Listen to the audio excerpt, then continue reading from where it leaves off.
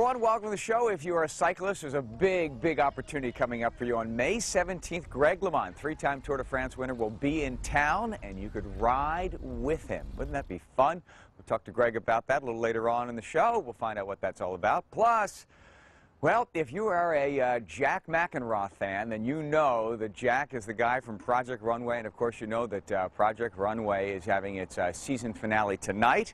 We caught up with Jack, although he had to leave the show. Big things are still in store for him, and he was in town not too long ago. Hell yes, I'm the best. You're either in or you're out. I'm in, they're out. Jack is back. Back to 100%, that is. Seattle's Jack Mackenroth had to leave Project Runway early for health reasons. But today, the fashion designer is feeling great. That's kind of cool. So great, we met up with him at the Lifelong Thrift store on a recent trip home for one of his favorite pastimes. I love shopping thrift, but they have a good selection here, so there's some cool stuff. With help from some volunteers, Jack shows us that looking chic doesn't have to mean spending a lot. You know, especially if you are adept at sewing and altering and you're a good shopper and you really know what you like to wear and your eye quickly goes to certain pieces, you can really find amazing things. I'm checking labels. I was attracted to the Burberry print skirt. I think it's like $24, which originally would have been, you know, over $100 easily. This is just a cashmere sweater. You can't go wrong with cashmere. And then the shoes are Prada. So, you know, some days you luck out. I found this great pinstripe shirt, which I love, and it's very me. Like, this is from my collection, so I obviously am drawn to like that. And so I kind of based it all off of that, and we found this Tommy Hilfiger pant, which I think is $24.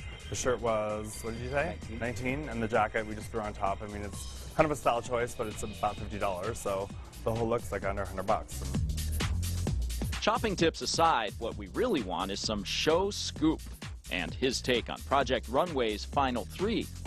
His thoughts on Rami.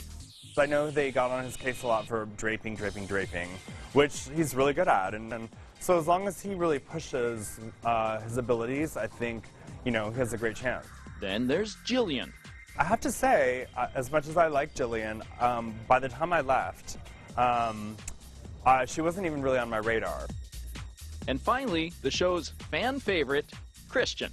He's hilarious, and he's a savant, really. He's a prodigy, he's amazing. He sews about 10 times faster than all of us on the show. So which designer does Jack think will make the cut in the end?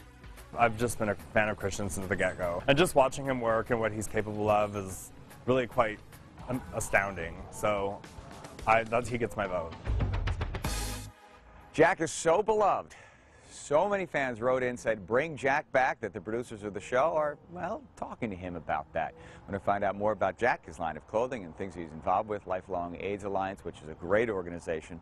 Thanks, Jack, for his involvement there. You can always go to king5.com, and then we'll send you out into the hinterlands to all the different things that Jack is involved in. If a kid says to you, hey, Mom, I want to stay after school, especially over in Bellevue, the YMCA, they've got some sports stacking going on, you'll say, I think that's a good thing. Josephine Chang has the story.